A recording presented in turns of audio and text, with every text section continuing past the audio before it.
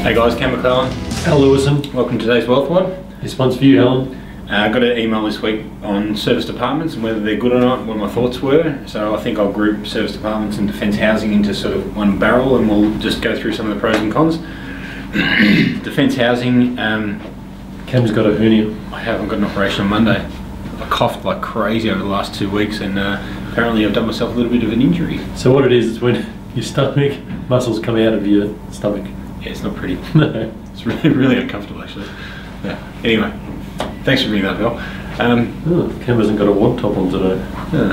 It's CrossFit workout of the day. Defence housing. So why do I not like defence housing? So you've got great rental yield, guaranteed rents for 10 years, government tenant. What could go wrong? Why do you not like them? Why do you not like them? They limit the opportunity to sell your property. How do they do that?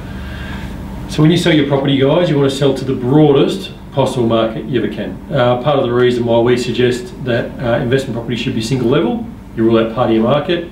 Elder people, disabled people, they can't access upstairs, they don't want them, part of your market gone. So if you're selling a defence housing property that's got a 10-year lease to a tenant, guess what? 70% of the market's gone, you're down to the 30 your property investors.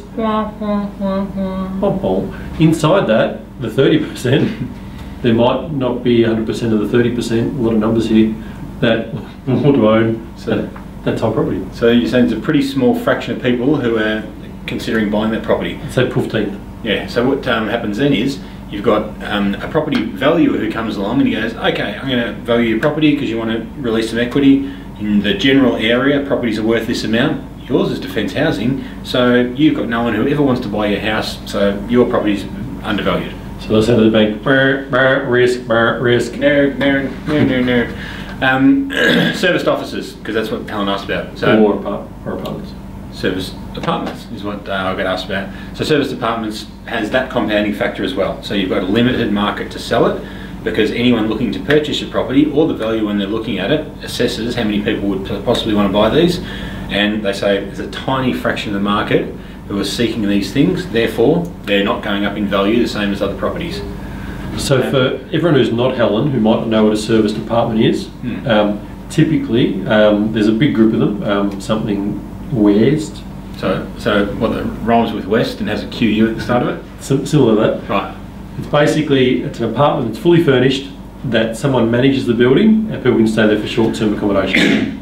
Similar to a hotel, I guess, in essence. I should say we actually know a fair bit about this industry, because 8 years ago, something like that, Al and I were considering building and owning the management rights for one of these type of buildings. So we looked fairly in depth into it, and they offer rental guarantees, a minimum level rental guarantee, but the slick salesperson, when they're selling these things to investors, they promote a much higher rental guarantee. They say overall the apartment complex generally yield about whatever it is, 10%, 8%, whatever it may be. Sounds fantastic. The difference is, and the problem is, overall on these things, that could be the case. Al and I being, say if we own and built one of these things and we own the management rights, we might retain 4 of them, for example.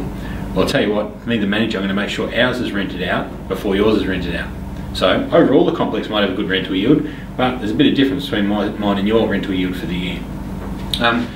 The other thing is, say Al and I are fantastic small business owners, say that we just sold our local milk bar and we've scaled up and we're going to buy the next size business, and it's a quest, and being fantastic small business owners, we can just afford this quest, and we work it really hard, we drive it, and it's a great business and it's chockers and everyone's doing really well. What do small business owners then do? They go and sell that next business and they move to the next one, which is, if you haven't got a business that's scalable, the only out for it, or the way to cash in, is to get it to the maximum and sell it. So we go and sell it to someone else who can't run a business for peanuts. Peanuts is a good word. Peanuts, I was stumped there for a word. For peanuts, and they come in and they run it terribly. That affects your investment. Don't cough, you're going to hernia. So just to finalise, Quest is a great business. We stay in their Quest and we travel. Cam and I regularly travel around the country. I know you're feeling guilty about often stay in Quest. We're not saying they're not a great place. We're saying they're not an investment we look into. No, I don't like them very much at all. As an investment. No, as an investment. Have a good day. See you guys.